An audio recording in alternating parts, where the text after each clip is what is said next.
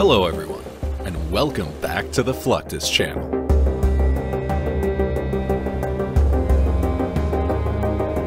Big missions call for elite forces, specifically the United States Special Forces.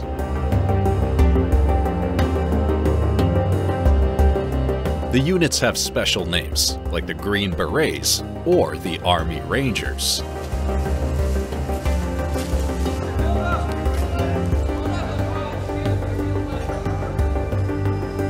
In the Navy, the SEALs. The Marines have their MARSOC units.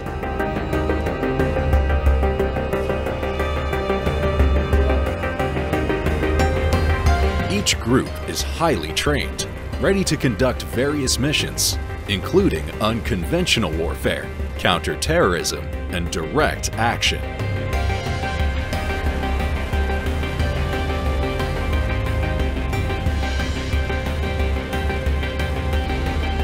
These personnel excel in high-stakes and sensitive missions.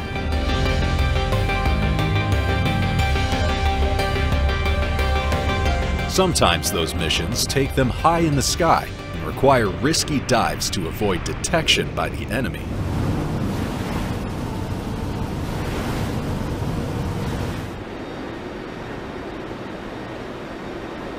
In this feature, you'll learn about those extreme techniques and the high altitude, low opening jumps, also referred to as halo jump.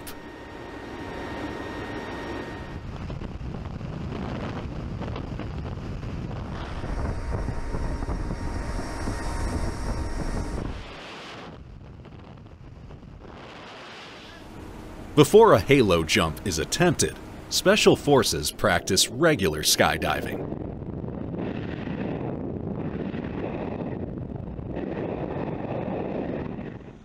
At Kunsan Air Base in South Korea, soldiers board an aircraft and fly to an altitude of between 3,500 to 15,000 feet.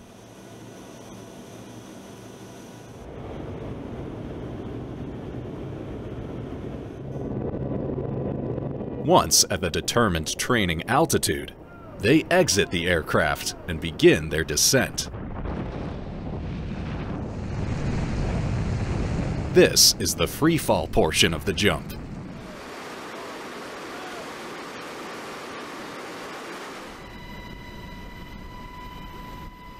During this phase, skydivers reach speeds of up to 120 miles per hour and experience the sensation of weightlessness.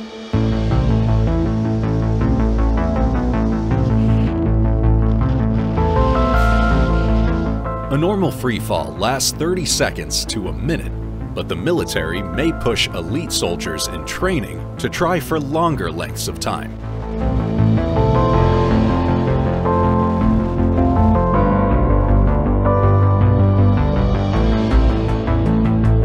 Once the diver deploys his or her parachute, they can steer themselves using the canopy.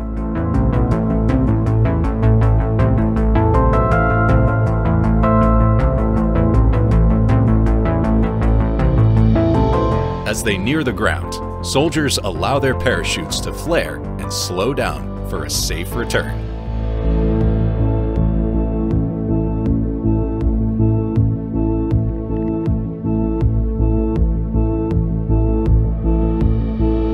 Free falling from a helicopter is considered to be a more exhilarating and intense experience than skydiving from a fixed-wing aircraft.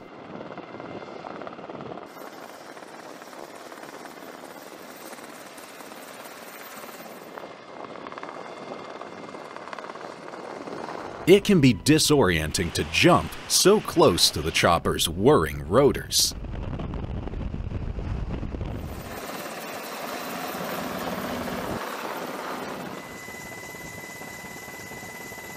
In 2017, Navy sailors from the Helicopter Sea Combat Squadron 5 supported U.S. Army Rangers during a Helocast mission in Florida.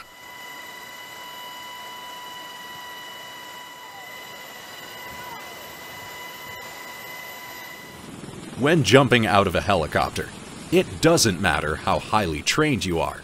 No one is immune to the noise and wind created by the rotating blades.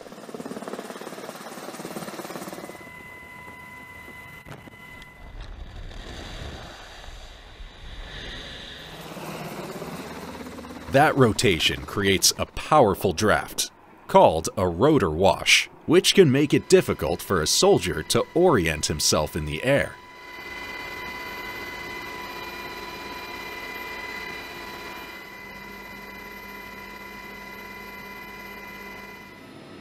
Jumpers are usually instructed to fall away from the helicopter and clear the rotor wash as quickly as possible.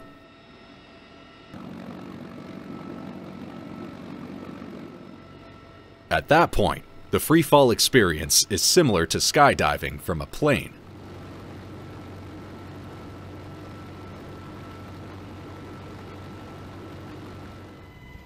Jumpers will reach high speeds and experience the sensation of weightlessness. They'll have to navigate to a landing area while avoiding obstacles.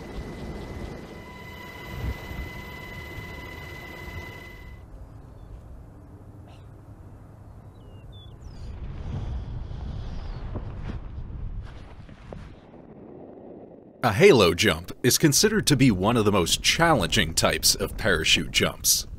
It requires jumpers to leap from a high altitude, where the air is thin and the temperature is low, and to open their parachute at a low altitude to avoid detection by enemy forces.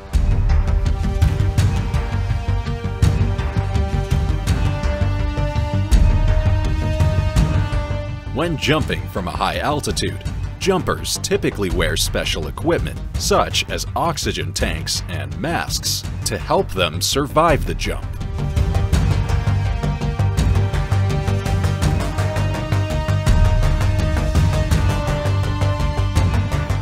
Jumpers also don special suits to protect them from cold temperatures at high altitudes.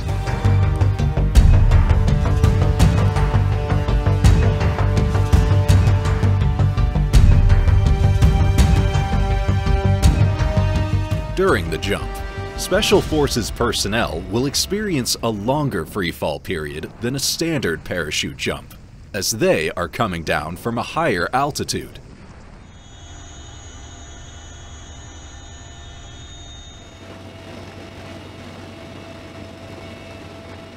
They are expected not to open their parachutes until they're low to the ground, to avoid radar detection by an adversary.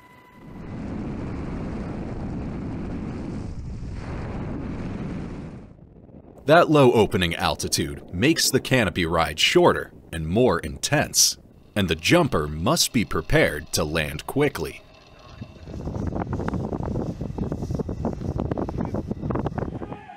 During a readiness exercise, paratroopers belonging to the 82nd Airborne Division jumped out of a C-17 Globemaster over North Carolina.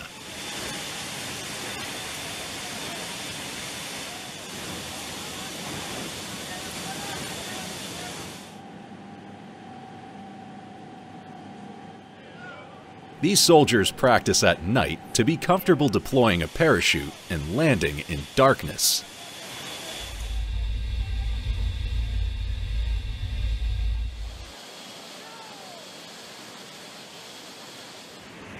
This exercise is expected to help prepare these soldiers to respond anywhere in the world with only a few hours' notice.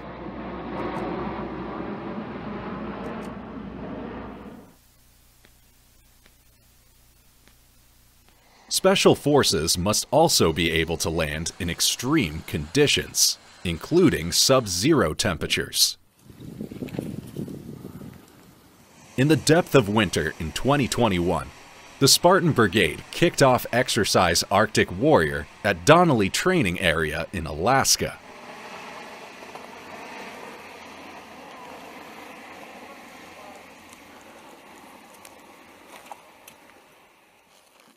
Jumpers in this sort of climate wear much more gear, usually insulated jumpsuits, gloves, and boots.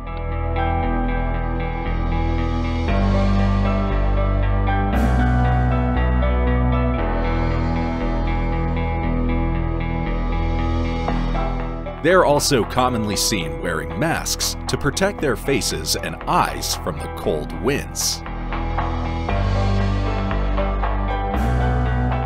An Arctic jump itself is similar to a standard parachute jump.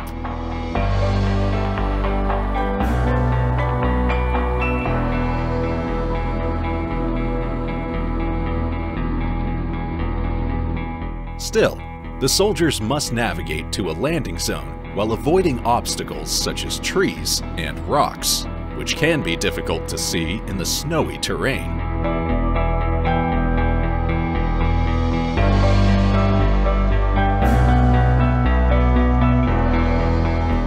Jumpers will also need to be prepared for the possibility of landing in deep snow, which can make it difficult to extract themselves and their equipment.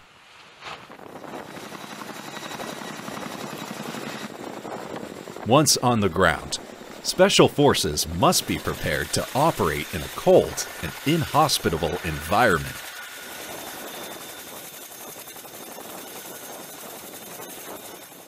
They must set up camp, build fires, and take other measures to stay warm and survive.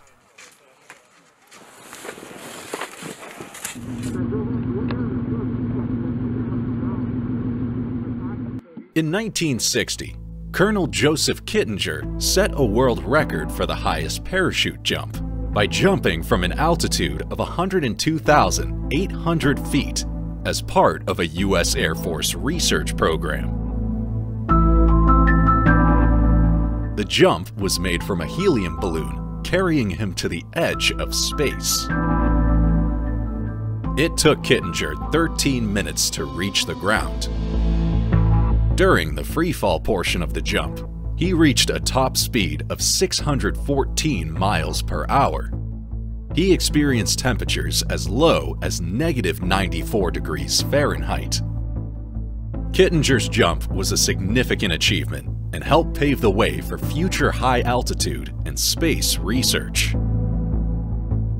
His record stood for 52 years until 2012, when a skydiver named Felix Baumgartner broke it by jumping from a height of 128,097 feet, roughly 3 miles higher than Kittinger's jump.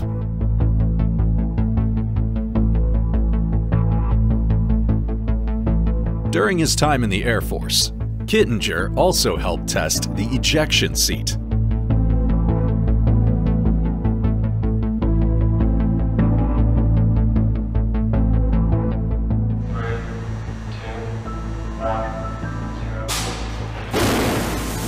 We're trying to simulate the head accelerations, the neck loads, the spinal loads that occur during that high-speed ejection, and determining if the ejection seats that we're interested in will be within safe limits that the Air Force has established over the years. These static tests take place on the ground. Test dummies or mannequins are used to evaluate the performance of the ejection seat and the safety of the design.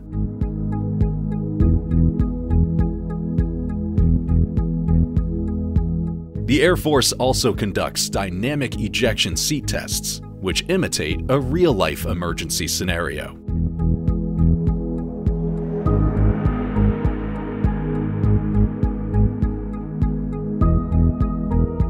The test pilots, or volunteer pilots, are then ejected from the aircraft to see how the ejection seat performs.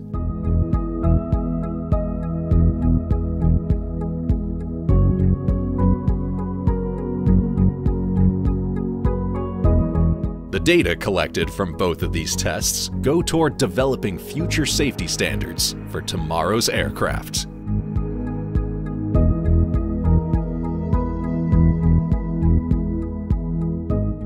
From learning how to jump from a plane or a helicopter, to understanding how to navigate a parachute into an Arctic environment and studying the effects of an ejection seat, the military is prepared for anything that could happen to its men and women in the air.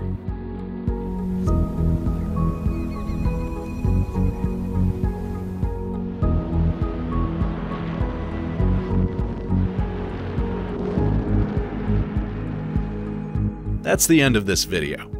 I hope you enjoyed it. Make sure to subscribe to this channel so you don't miss any of our new content. See you next time.